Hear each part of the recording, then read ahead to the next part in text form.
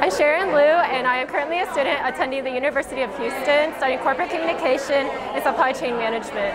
Originally, when I entered the pageant, I just figured I would learn how to walk with heels and learn how to answer questions really quickly. But in the end, it turns out that I learned how to, after 2 weeks into the pageant and training, I learned to bond with other girls and learn how to put on my own makeup and spend time learning to quickly learn all these different etiquettes and processes of going through a pageant.